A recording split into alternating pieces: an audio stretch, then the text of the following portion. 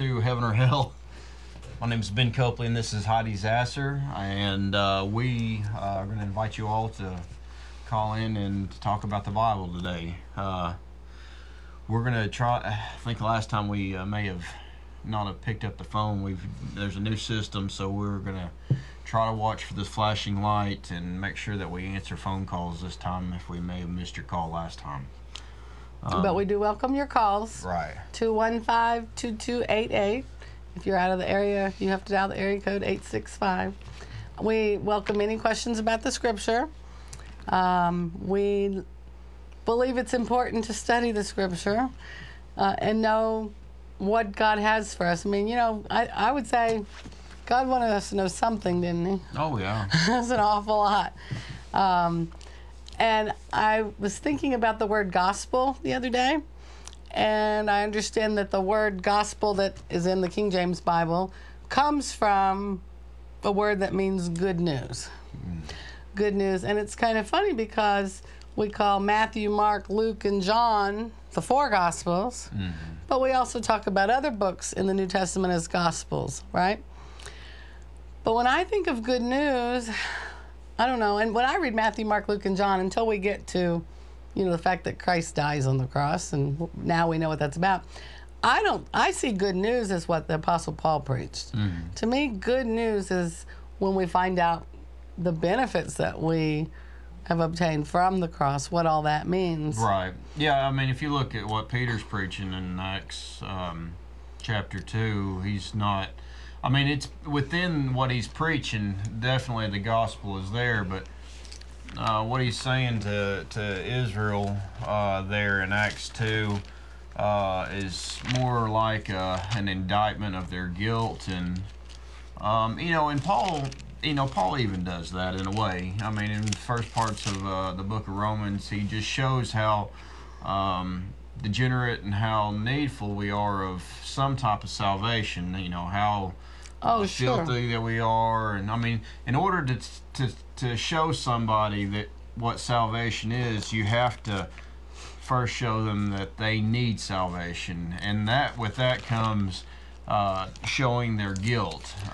Absolutely, and I would say that applies to both. But when I read in the Gospels, Matthew, Mark, Luke, and John, I think of things like Matthew 5:20, where Jesus says, "For I say unto you, that except your righteousness shall exceed the righteousness of the scribes and Pharisees, ye shall in no case enter into the kingdom of heaven." Right. Or what he says to the young lawyer, what saith the what saith the law? You had to keep the commandments to be saved. Right. So when I see that, they all turned away dejected, and to me it's like that's not nearly as good news as the good news. Hey, Christ came and paid for all our sins. He died, he was buried, and he rose again the third day. All you have to do is believe this. Trust in what he did for you, and to me that's much better news than keep the law. Right. And to be righteous, one must keep the law. The law has to be kept for somebody to have righteousness. Now, the thing about it is... You mean today, in the age of grace? Keep righteousness? Oh, okay. Yeah. No. And the thing about it is, even back then, it was impossible for somebody to keep the law and obtain righteousness. That wasn't something that was included in the gospel yet. But anybody that had faith knew that they had sin that they hadn't kept up with, that there was still an issue, even if they were the most zealous, law-abiding believer. That there was still an issue with sin, that they needed some type of help, and that's where the sacrifice came. Did you say they knew that? Well, I mean, the believer would know that there's. I mean, even David. I mean, David's a good example of it. You're reading Romans chapter 4. David says, "Blessed is the man whom God does not impute sin." He knew that there was some issue with his sin that he couldn't deal with through the sacrifice, but he didn't know. He didn't know that Christ was going to pay for the sins of all men, but he knew that some way, somehow, God would deal with it for him, and because what did David do? He had a man killed. and he basically stole that man's wife, and then he had the man killed because of it. So he didn't have to deal with the man, I guess. And there was no sacrifice for what David did. So according to the law, what should David have? Well, I know David. What should have happened to David? David knew there wasn't a sacrifice that would cover his sin. What should have happened to David according to the law? He should have been punished eternally, separated from God. Right. Yeah. And, that's an amazing thing. David is a great example for us in Scripture. But, I still think the law is a stumbling block, It is. for a lot of people. And I know the entire nation of Israel, Paul's talking in Romans 10, verse 1, and he says his heart's desire and prayer to God for Israel is that they might be saved. And you use the word zeal, which is why this came up in my mind. But for I bear them record that they have a zeal of God, but not according to knowledge. For they, being ignorant of God's righteousness and going about to establish their own righteousness, have not submitted themselves unto the righteousness of God. For Christ is the end of the law for righteousness to everyone that believeth. And, here this is plainly in the Scripture, been in the Scripture for thousands of years. But people are still stumbling over the law, trying to establish their own righteousness, to be good enough, to do enough good, to, obey commands that are here in the Scripture, clearly scriptural commands, but they aren't recognizing that there's a change. Isn't that correct? Right. And that, that the cross happened. That the cross happened. Right. And that there's and people will say, oh, no, that sign out in the yard that says keep the 10 Commandments, I don't mean that for yourself. Somebody would say possibly, I don't mean that for your salvation. But really they do. And even if they don't, if they just say, just keep the 10 commandments so you act good, so that and there's, the Paul says that the commandments are good and holy. There's nothing wrong with the commandments. There's nothing wrong with the idea of, love the Lord thy God, honor thy mother and thy father, thou shalt not steal, thou shalt not kill, thou shalt not bear false witness, commit adultery. There's absolutely nothing wrong with that. Paul says that all those things are summed up in one saying, though. Thou shalt love thy neighbor as thyself. If you have an understanding about Christ and what he did on the cross, and you trust his death as a payment for your sin, and then you've basically fulfilled the first 5 commandments. Thou shalt not use the Lord's name in vain. Thou shalt love the Lord thy God with all thy heart and mind. Remember the Sabbath day, keep it holy. You basically you've kept all. You understand that God is God, and he provided you a sacrifice, and you love him and thank him for it. Now, the rest of the story is, though, your witness before men. Thou shalt love honor thy mother and father. Not covet their wife, their manservant, their maidservant, their ox, And so all those things are summed up in this one saying: Thou shalt love thy neighbor as thyself. Right. Sure. And if you love your neighbor, then you're going to understand. I don't need his wife. I don't need to lie to the guy. I don't need to steal from the guy. I don't need to do any of these things. And how hard is that really to understand? Right. That's, nature really tells you that it's not right to steal, and it's not right to lie and to kill and all those things. Right.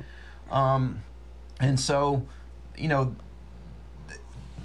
read this verse here. This is the way, really, that you deal with your behavior. Romans chapter 8, we read this earlier. Me and Heidi were talking about this. We'll start in 8:11. It says, But if the Spirit of him that raised up Jesus from the dead dwell in you, he that raised up Christ from the dead shall quicken your mortal bodies by his Spirit that dwelleth in you. Therefore, brethren, we are debtors not to live to the flesh, debtors not to the flesh to live after the flesh. Okay, so basically in 12 it says, now that you're saved, if the Spirit of Him that raised up Christ Jesus from the dead dwell in you, are you supposed to live your life the same way that you did beforehand? Absolutely in the same not. thinking, Yeah, the same confusion, Right. the same... even in the same sin, like Romans 6:1, God forbid, What Right. shall we say?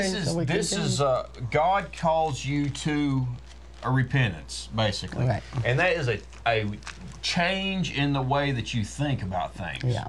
And it says, this is what this verse says. Therefore, brethren, we are debtors, not to the flesh, to live after the flesh. For if ye live after the flesh, ye shall die. That was what was going to happen to you before you got saved. Right. There was no other choice that you had except to live after the flesh.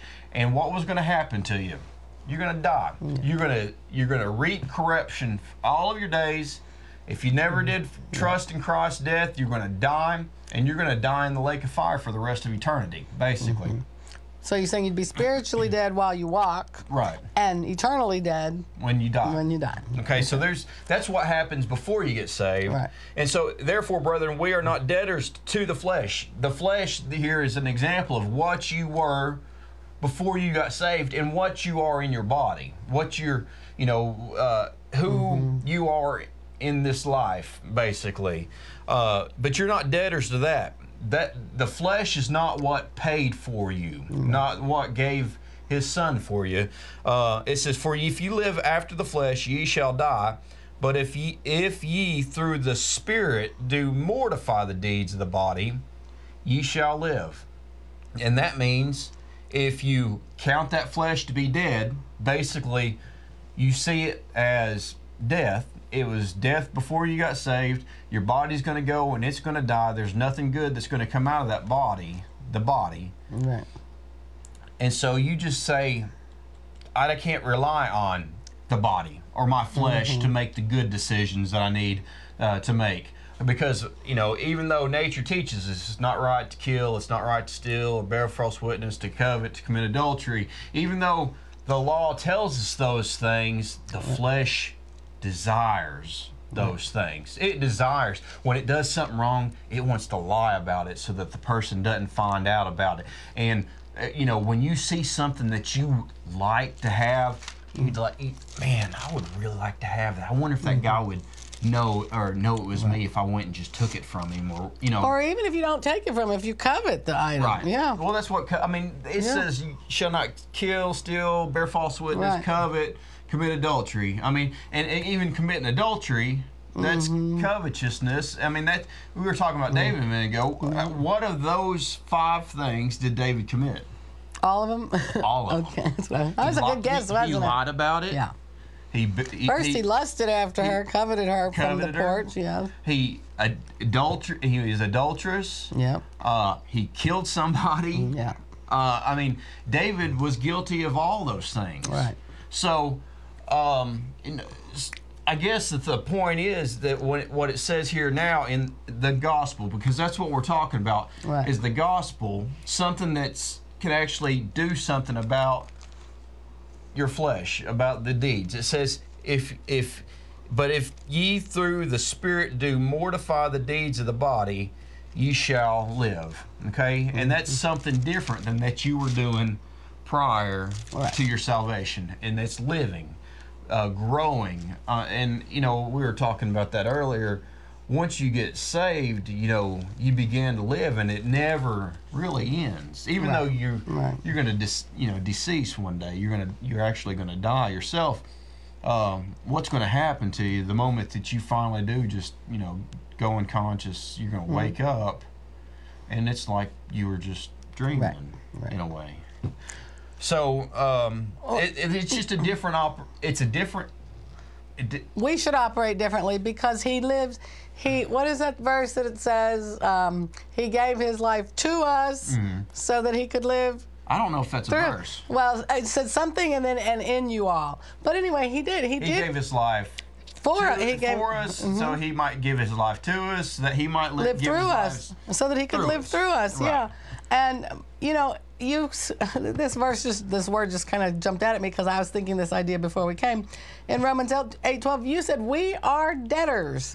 And, we always say, there was a debt. I had a debt I could not pay. Christ paid the debt he did not owe. But I'm going to go to 2 Corinthians 5, and I just love this passage. 2 Corinthians 5:14, we are debtors. He did pay it all. We are saved and sealed the moment we trust in what he's done. But 2 Corinthians 5:14 and 15 says, for the love of Christ, his love, just like Paul says, I beseech you by the mercies of Christ, his love is for us, convinces us or constraineth us. For the love of Christ constraineth us, because we thus judge that if one died for all, then we're all dead. We were already dead. And that he died for all, that that we which live should not henceforth live unto themselves, but unto him which died for them and rose again. So we are debtors. His love constraineth us. It's like, it's like, hello, wake up. You were dead. Right. You were dead. And if it hadn't been no hope. You had, absolutely.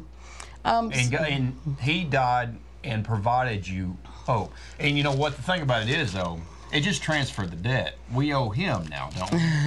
Well, but we're saved and sealed. So I want to kind of take we're bought with a price. We're bound. In fact, I want to talk about being bound. Does Paul, don't all of his apostles say something about being his bond slave? Right. Or they're bound by him. They're bound to do this. They're compelled. They're forced. I mean, if Christ is living in you, there's a compulsion to get out and do the things that the Word of God is telling us He wants us to do. Those things. They must do those things. Yes. Okay. So I want to talk about being a bond slave. So you're saying if you're saved, then your whole frame of mind should change, just like Romans 12:1. Right. Be ye transformed by the renewing of your minds. Be not conformed to this world. And so it's really about our thinking, and there's a battle going on for our thinking. Right. And if we don't change our thinking, then we're not really, that love of Christ isn't constraining us. We're not really his bond slave or bond servant. There's something wrong. Yes? I guess the whole point is we're debtors, we're constrained, we're bond slaves out of gratitude. Out of gratitude for what he's done for us. Even Paul. That's the only reason we're debtors, out of gratitude. Woe unto me. Let's see. What does he say there? 1 Corinthians or 2 Corinthians. A dispensation of the gospel is committed unto me. It says, "Woe unto me if I preach not the gospel." Yeah. Did Paul have a choice whether or not he was going to preach the gospel or not? He said no. He was bound. He absolutely. But the thing about it is. But physically, like everybody else, yes, he had a choice. He had a choice. He did. Yeah. But the thing, what happened though? And see, Paul, even though, I think that even though Paul was persecuting the church before he got saved, I still believe that Paul, when given the message, would have believed. Because that's what happened. Christ, I know he's seen the shining light from heaven and everything. There was a big witness against, to him. But that's why he received abundance of revelations, is that I believe that Paul did have faith. I just don't know if he was ever, he had the zeal. It says that he had a zeal. It was not according to, that was Israel that had not according but to. But he was just like them. He was absolutely just like them. Right. They had a zeal for God, but not according to knowledge. And he was a Pharisee. Right? He was Pharisaical, Right. So that's that zeal. Right. But I just, I guess what I'm saying, what I'm thinking is, does a person go from no faith? Did Paul have absolutely zero faith? No, he had a faith in God. I'd say he had a faith in God. And then when God hit him with the light, is that when did he just have this great faith, or did he have the faith, and then the gospel was given to him, and that faith produced fruit then, and then Paul, I think he had this great faith beforehand. He just never really had been given the gospel, never really had the opportunity, I guess, in a way. And that maybe that great zeal that he had Right. is just being Transferred over. Sure, to sure. that great fruit that he produced while in his ministry. Right. So anyway, Yeah, and that's a good point. And I think that, the Jews, they were somebody. They were called of God. They had the oracles, they had the promises, right? I mean, they maybe were a little puffed up, but hey, they were somebody and they knew they were somebody. And so then when Jesus comes on the scene and, what is it about your own country, your own people they wouldn't accept They never receive, right. So, and I think that's part of where the problem was with the Jews too. And we know clearly they stumbled at the stumbling stone of the cross. Yeah, they really were super puffed up and proud, and that was their office, I guess. I mean, there was nothing special about the Jews when God called them out. They were just like you and I. They were.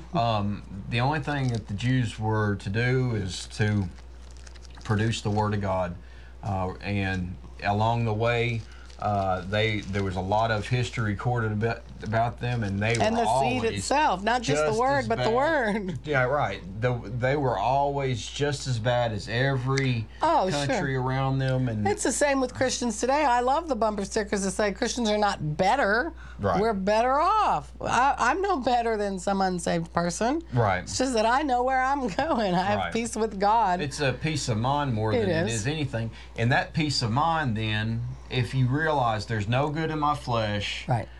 Only good is what God produces in me. That's what that verse was talking about. We read there in Romans chapter 8. There's no good in my flesh. I count it to be dead. The only good that there is what comes from God. He shall quit.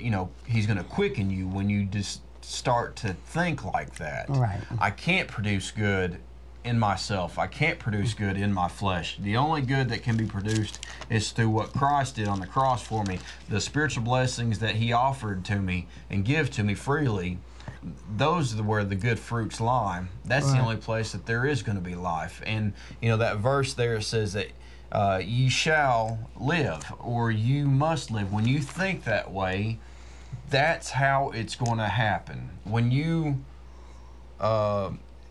are appreciative for the things that He's given to you.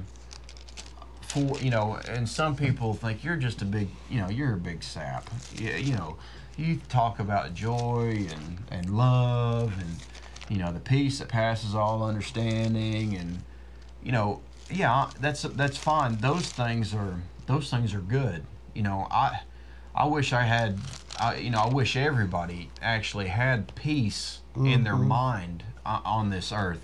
But I know what the mind does to people. I have one of my own. The mind is a horrible thing sometimes, and it races and is anxious, and it's always trying to there's always confusion about what's right and how to respond to things and what to do, and stress and workload, kids, everything. So the mind is, God gives us though what the comfort. The God of all comfort shall keep your hearts and mind. He gives us consolation, and that's when a person finds consolation in God and realizes that it's a free gift. It's a wonderful place to be. Right. And when you start to appreciate that consolation that He's given to you, that's when it'll affect the way that you act, period, in your body. Well, and not just appreciate. I say this all the time. We have two natures. When we're saved, we have two natures. We still have the old flesh. Right. And then we have the new nature. Mm-hmm. We have God's Spirit living within us. But we are so caught up in feeding our flesh, visually, what we watch, what we hear, what we think already, just our basic needs. Our flesh occupies 100%. So now we get saved, we have this new nature, and if we don't feed the new nature, that old nature's going to keep us, you're saying we need to change our mind. We need to have a different perspective. But apart from the Word of God, which worketh in them that believe, I just don't think that new nature ever grows. You know, we start off as babes, you know, and Paul says, you know, I could only feed you milk. You know, you were yet carnal. And I think probably the majority of Christians get saved and sealed, and that's wonderful. That's wonderful. But we're never effective at ministering to other people. We're never that conduit of this good news, you know, because we don't get past our own infancy. We don't get to where, you know, we can crawl or stand. They don't even. It's hard to even say it's an infancy. I mean, it is, but like you said, people get saved, and you know that's it. Right. And so what if you got this mind that's been controlled by the flesh your whole life? You're 20, 30 years old, and you put this one little speck of truth inside there. Right. And like you said, it just gets covered up and squashed if there's no other directive, you know. And that's what this is. This is this is directions or instructions. You know, through the Bible, there's many times where it says, you know, be like Him. You're gonna basically let your mind. Be conformed to the image of His Son. The transforming your mind, the renewing of your mind. Over and over again, it's a mind thing, it's a mind thing, it's a mind thing. To renew something is to say, I got this head that's full of fleshly knowledge, and I need to tear down, pick apart everything in the world that I've ever thought, so that this little seed has a chance to grow. You know, that's what is that? Second Corinthians 9, maybe. Let's see here if I can find it. It's to tear down all strongholds and all vain. Casting down the 2 Corinthians chapter 10. It says, where do I want to start? Verse 2. But I beseech you that I may not be bold when I am present with that confidence wherewith I think to be bold against some. I should have started another verse ahead, but I think to be bold against some which think of us as if we walked according to the flesh. There's some in this church that are saying, oh, you can't, you know, don't listen to him. He walks according to the flesh too. He's got mad at you. And it says in verse 3, for though we walk in the flesh, we do not war after the flesh. That's for the weapons of our warfare are not carnal, fleshly, but mighty through God to the pulling down of strongholds, casting down what? Imaginations and every high thing that exalteth itself against the knowledge of God, and bringing into the captivity every thought to the obedience of Christ, and having in a readiness to revenge all disobedience when your obedience is fulfilled.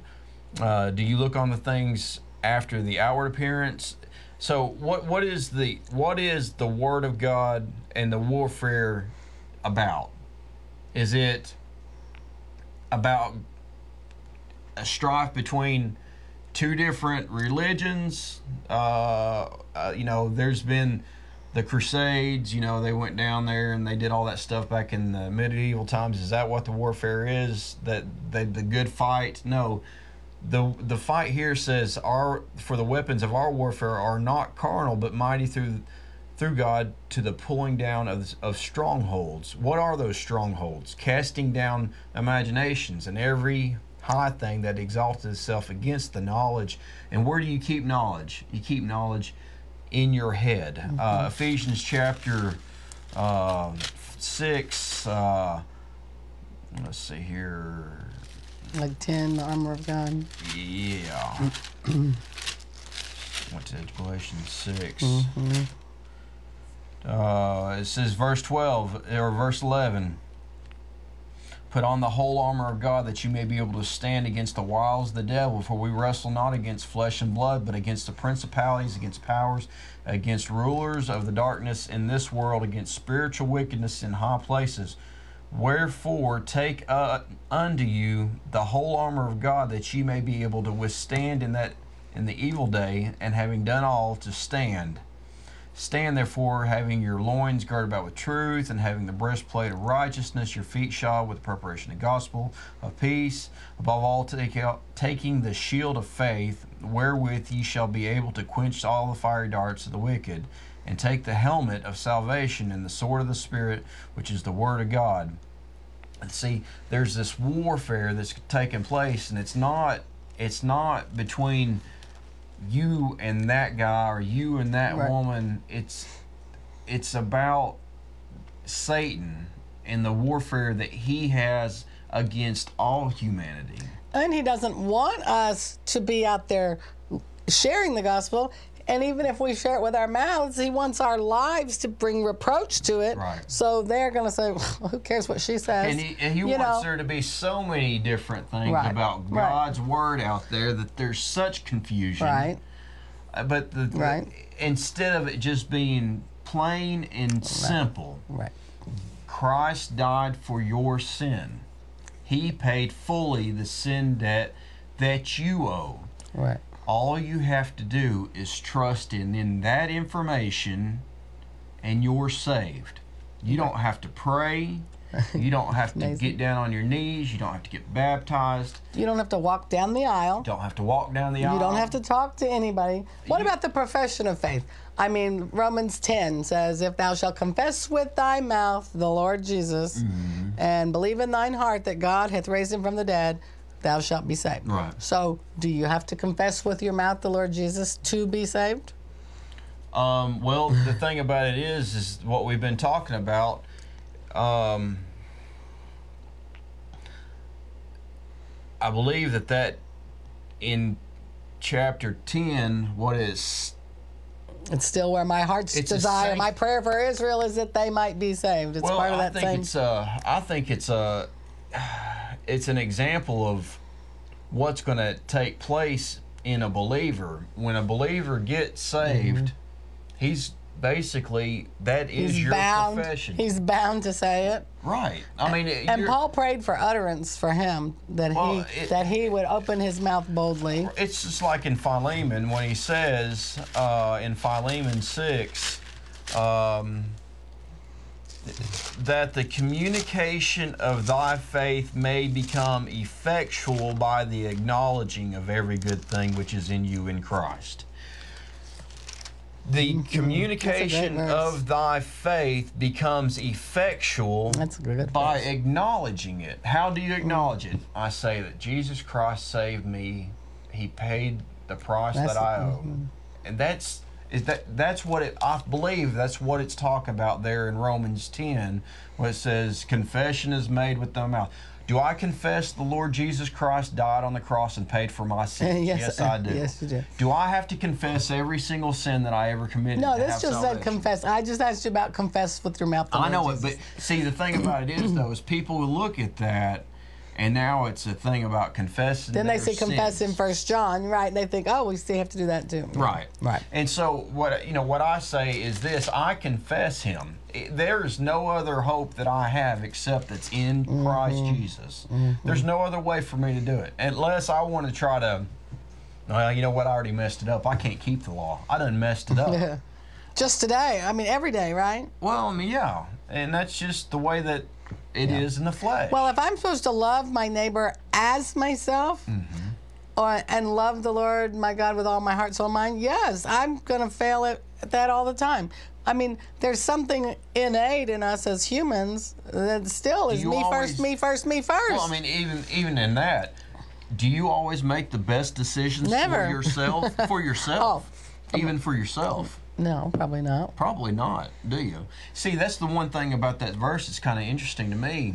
Love thy neighbor as thyself. No man hateth his body, but loveth and cherisheth it. Right. But the thing about it is, you are never going to be able to love yourself in a way that's beneficial unless you're loving yourself according to the riches of the grace of the Lord Jesus Christ and the Father. That's the only way that you're going to love yourself. That's a benefit. It's not a message we hear very often, but you're right. It's not a message we always hear the other. I mean, when before you got saved, were you loving yourself enough to have life, and was your mind healthy and your body healthy because of the decisions that you were making? Before you get saved, most of the time people are a train wreck and they're not loving themselves. Right. But so that verse says, love thy neighbor as thyself. When a person gets saved, they have to learn how that Christ loved them before they can really even start to cherish themselves in the proper way. Like I said earlier, people just say, oh, you're such a sap. You talk about love and joy and peace. It is about love. The thing about it is, though, if we have not love, we're like tinkling brass? I mean, right. Worthless. And some people don't even care about those things. No. Is that healthy for that person? No. I mean, no, it can't be healthy. I mean, if you're going to have children and you're not going to love your children or love your mother and your father, even love. I mean, people do some pretty degrading things to themselves, even. And people, people get depressed and way far off track, and that's unhealthy, and sometimes it leads to bad depression, sorrow. People commit suicide all the time because they get in despair so bad. So. You know what? Have you been watching this light? Whenever you look, a little bit. I've been trying to glance down there, but I would have noticed if it lit up. Okay. You guys call in anytime that you want to. If not, we'll just keep on rambling, I guess. But it's just that. And that, the thing about it is, you're talking about the gospel when we first got started. All of this information was hidden to those guys back in the Old Testament. They couldn't see. They couldn't know that Christ was going to die on the cross and pay for their sins. They didn't know that Christ, whenever he did that, he was going to give people the indwelling Holy Spirit where they could live based on those principles. It wasn't there. Right. And that's part of the things that was kept sealed up and hidden, that people, they searched for it, though. Right. They knew that there was a better answer. They just couldn't figure out what the answer was. The prophets, they searched for the grace which should afterward be revealed. Let's see here. There's another verse that's like it, and I can't. I like it. We have an even more sure word of prophecy. Is that the one you? Well, that's another one that goes along those lines too. And it's written down in the book. Yeah, we've got it. We've got the direct revelation from the Lord Jesus Christ. But we live in a great time. The information age, and we've got all this information right here. Right. I mean, you could have lived back in time past when everything was real obscure and veiled and dark and hard to see through. But we live in an age today where God has given us the completed revelation, and it's called the hidden wisdom of God. In Colossians chapter 1, to go along with what we just read there in Philemon verse 6. In verse 3, it says, in whom are hid all the treasures of wisdom and knowledge. And this is talking about the mystery of God and of the Father and of Christ, in whom are hid all treasures of wisdom and knowledge. And this I say, lest any man should beguile you with enticing words. Let's see, wait a minute. I skipped a verse. Anyway, verse 2 is what I wanted to start at. That their hearts might be comforted, being knit together in love, unto all riches of the full assurance of understanding. There's a wealth of information, and that you can have a full assurance of what you know, that it's truth, that it and understanding. And how do you do it? Like what it said there in Philemon 6. To the acknowledgement of the mystery of God and of the Father and of Christ. in whom are hid all treasures of wisdom and knowledge. In that mystery that you acknowledge are hid all treasures of wisdom and knowledge. You can obtain all riches of the full assurance of understanding, which is equivalent to those all treasures of wisdom and knowledge. And where are they at? They're in the mystery. That hidden wisdom of God that was kept secret from ages and from generations, but now is made known to all his holy apostles and prophets.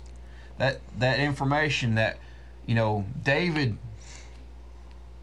did those things, and he knew there had to have been something that somehow God was going to save him. Blessed is the man whom the Lord does not impute sin. Yeah. How could David say something like that if he knew, if he wasn't searching or groping for this information that we know now? That's what it says there in Peter. It says that the prophets they prophesied of the grace that should afterward be revealed. Yeah. There was information that was kind of out there about it. They knew there was something that they were searching for. They didn't even know what they were searching for, but they knew that they needed to search for it. They're prophesying about that grace that afterwards should be revealed. And that grace is what we have the luxury of being able to look into today. Amen. And that's what the gospel is. That's the good news. That is the good news. It's people say, and all the shadows, all the things we see in Israel's history are shadows of the good things to come. Mm-hmm. They really are. Right. And they're just a shadow or an example and sample, a pattern, a template, if you would. Yeah, right. And all those things are. One that we were talking about the other night, I don't know if I mentioned I may have mentioned this last month, is, circumcision is a cutting away of the flesh. Abraham was given the sign of circumcision, the seal of righteousness he had. That he already had, didn't he? Right. Yeah. Okay. Now that's some type of pattern or shadow or example of something else that's coming up. Well, you know what it is?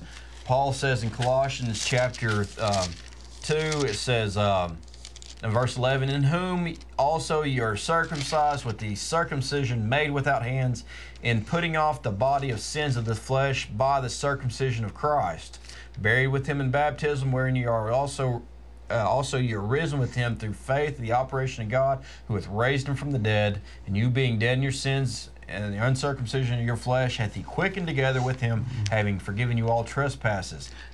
Abraham, that sign of circumcision was just a shadow of the circumcision made without hands, in putting off the body of sins of the flesh by the circumcision of Christ. That's talking about exactly the same thing that we were talking about in Romans chapter 8, mortifying the deeds of the flesh, ye shall live. There's an example. There's I don't even want to say it's the fulfillment of that example of Abraham, but it's a big part of it. And the last one, there's another, it's like an onion. You got a little bitty ball in the middle, you got a layer, you got a layer, you got a layer. What's going to happen in the end? God's going to cut off all flesh, do away with all flesh, and we're all going to become spirit. He's going to cut all flesh away. It says, flesh and blood shall not inherit the kingdom of God. Nobody's going to be flesh in the end. So it's just an example of one thing that's going to be an example of another thing, and it just keeps getting bigger and bigger and bigger. So that's how the Bible works. You can look back. I have a question about flesh, though, since you said that. Yeah. What about it in Ezekiel when he says he's going to take those dry bones and he's going to raise them up? Yeah, he's going to raise them up, and they're and they're going to be in their flesh, and then he's going to breathe his spirit of life back into them, and they're going to walk into the kingdom. So when I think of flesh and blood, I don't know what to do with that verse. Is all flesh the same kind of flesh? No. Right. I mean, that's the only thing I know to say about it. Not all, and and I think whenever we get in, when it says flesh and blood shall not inherit the kingdom, I believe that we're going to have some type of body. I mean, obviously, what I understand we have about a house our body, eternal in the heavens, Paul right? says that we shall be conformed into His.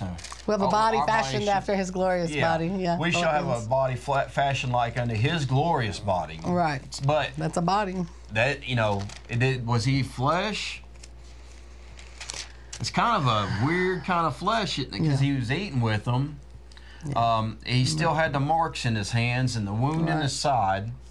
But He went straight through the door. He went right up to the third heaven. I don't even know if that's His glorious body. I would say that was the way He appeared after He was resurrected. But don't we see other places where we see His hair, His raiment was red, and His hair was this white, and His eyes were like fire? And, well, the only place is that His glorified body? Look at that. His revelation. Well, no, and that happens in the Gospels when Peter and John go up to the mountain and they see His face shone like an angel, the sun. Yeah. So do we get the idea of how our body's going to be based on that information? Yeah, I don't know. I don't know. That's a good question because Peter says that.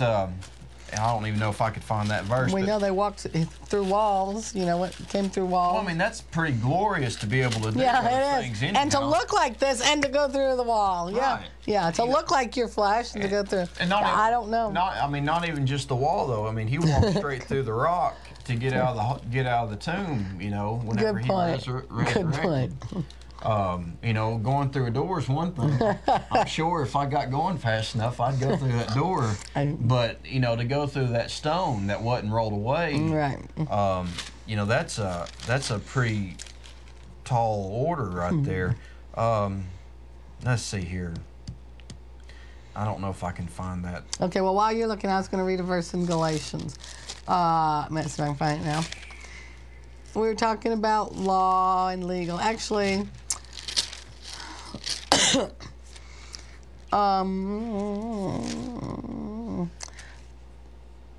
we were talking about law, and I was going to read this part about faith. For in Christ, this is Galatians 5:6. For in Jesus Christ, neither circumcision availeth anything, nor uncircumcision, but faith which worketh by love. And, I think that's the whole point. You're saying your whole mind has to be changed. I'm saying it doesn't just happen. God, the Holy Spirit, doesn't do it apart from you being fed. You really need the Word of God to work in you. His Spirit works through this book and, through the words on the page. The Apostle Paul says in Philippians 4:8, finally, brethren, whatsoever things are true, whatsoever things are honest, whatsoever things are just, whatsoever things are pure, whatsoever things are lovely, whatsoever things are of good report, if there be any virtue and if there be any praise, think on these things. Those things which you've both learned and received and heard and seen in me, do. And the God of peace shall be with you.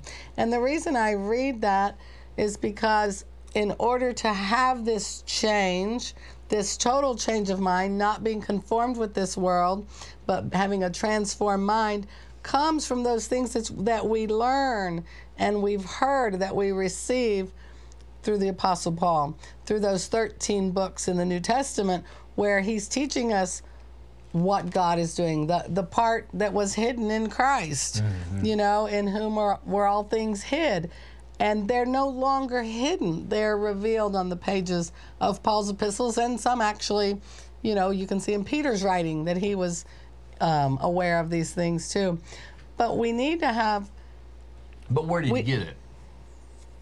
Through communicating with Paul, probably. And I'm sure from Acts 10, he probably got some directly from God too. Possibly did. Because he didn't get it from Peter. He didn't get it from Paul. Yeah, well, from that vision. Right. I would say Peter had some pretty direct revelations. I don't know if after that he had a whole lot of, lightning rod moments. Yeah. But that was probably the last substantial That one. was big. That was big. Don't call unclean what I've called clean. Yeah, I mean, that was some pretty big information right there. Well, and I think he was preparing Peter to see that, hey, when I call Paul out to be the minister to the Gentiles, the apostle to the Gentiles, remember he gave, Peter and James and John gave Paul the right hand of fellowship. When they perceived, what was it? When they perceived the grace that he who was effectual in them was the same who was effectual in him. Let's see, Galatians 2:7. But contrariwise, when that's Peter, James, and John, when they saw that the gospel of the uncircumcision was committed unto me, as the gospel of the circumcision was unto Peter, for he that wrought effectually in Peter to his apostleship, the same was mighty in me toward the Gentiles. And when James, Cephas, and John, who seemed to be pillars, perceived the grace that was given unto me, they gave to me and Barnabas the right hand of fellowship, that we should go to the heathen, and they unto the circumcision. So I think God was preparing Peter, and I even think of that verse, where in Matthew, where Jesus says, those things that you have loosed on earth will be loosed in heaven, those things you've bound on earth. I kind of always felt like that right hand of fellowship was Peter acknowledging kind of a binding. Does that make sense? Right. Well, that's... Because Peter was God's man, and here Peter's being revealed now that, God's doing something different through Paul. It was an authority, is basically what, and it's by his authority I basically commissioned Paul in a way, or... Peter didn't commission him, but Peter endorsed it or acknowledged it. Right. Sure, and you can clearly see that in 2 Peter. It's like an endorsement. I don't say commission, but, this is my judgment, that Paul is a man of God. Listen to what he has to say. Yeah, in fact, I think 2 Peter chapter 3, verse 15, he says, an account that the long suffering of our Lord is salvation, this grace period that we live in, is salvation, even as our beloved brother Paul, also according to the wisdom given unto him, hath written unto you, as also in all his epistles, speaking in them of these things, in which some things are hard to be understood, which they that are unlearned and unstable wrest or twist, as they do also other scriptures, unto their own destruction. I always thought that was a really amazing verse, that you can twist the scriptures to your own destruction. Right. That's an amazing verse. Well, that's, that's the truth of it, because if you look in most of Paul's epistles, I mean, all the way through his epistles, what he's preaching against is people teaching false doctrine. Satan's ministers will be transformed into ministers of light. If any man preacheth any other gospel, let him be accursed. In Romans 15, it says, gain, let's see here. Those teaching gain. Here's one in 1 Timothy 6:5. Perverse disputings of men of corrupt minds and destitute of the truth, supposing that gain is godliness. From such withdraw thyself. And then I like the one in 1 Timothy 6:3. If any man teach otherwise, other than what Paul's teaching, and consent not to wholesome words, the words of the Lord Jesus Christ, and to the doctrine which is according to godliness, he is proud, knowing nothing, but doting about questions and strifes of words. In Romans chapter 16, now I beseech you, brethren, mark them which cause divisions and offenses contrary to the doctrine which ye have learned, and avoid them, that they that are such serve not our Lord Jesus Christ, but their own belly. But what are they preaching about? I mean, why would he have to put in there that they serve not our Lord Jesus Christ? Because they're going around talking about Christ in a way, but they're putting people under the law or whatever. They serve not our Lord Jesus Christ, but their own belly, and by good words and fair speeches deceive the hearts of the simple. That's exactly the same thing that the Pharisees and the Sadducees were doing. They were standing on the street corners, praying long prayers in their long robes and looking so, beautiful and fair, and that's what, that's the theme. Basically, that's the New Testament theme. that's in Acts chapter 4. Peter, filled with the Holy Ghost, said unto them, ye rulers of the people and elders of Israel.